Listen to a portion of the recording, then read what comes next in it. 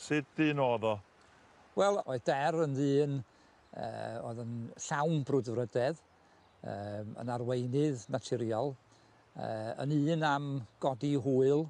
Fysa Der a fi'n sgwennu y llyfr fel petai, ac wedyn yn rhoi darnau i'r naill a'r llall i fynd i sgwennu'r libretto.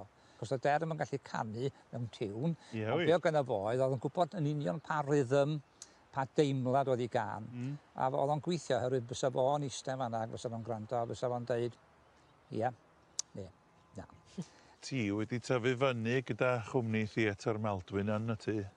Do, ac yn ogystal ar ochr gelfyddydol, dwi'n meddwl neges bwysig iawn oedden ni'n cael gan dad trwy cwmni Theatr Maldwyn, oedd pa mor bwysig oedd rhaid 100% i be bynnag oedden ni'n neud. Fysa fo wastad ar ddiwedd pob perfformiad mewn theatre yn dianc i'r cefn y theatre tu ôl y gynulleidfa ac ar ei draed yn gweiddi ac yn neidio, jyst er mwyn cael ryw 1% arall allan o'r corws.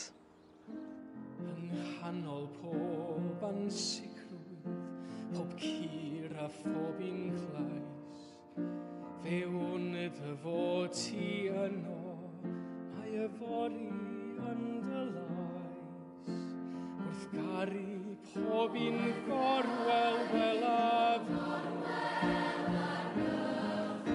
Ar gychwyn pob un dydd a ddaw'n rhaid, o'r newydd hawd y halwad rwy y gwell,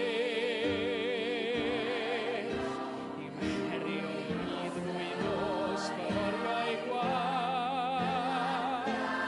Dyma'r fflam sy'n heno'n llosgi,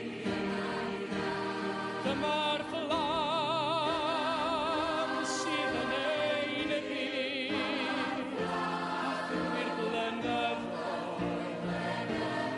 maen nhw'n i gyd i gadw'r fflam, y fflam yn byw o hyd.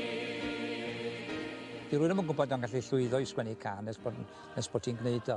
I drio i sgwennu can cof am Derek, a bydde'r gan ddim yn sentimental ac yn ddi-frwdfrydedd. A bydden ni'n ceisio dangos i frwdfrydedd o a'i gymeriad o trwy y gan yma. Dwi'n meddwl bod Linda a Penny wedi gwneud job aruthrol yn sgwennu'r gan dan amgylchiadau mor anodd, ond dwi'n gwybod fysa dad yn casau y ffys, casau unrhyw sioe.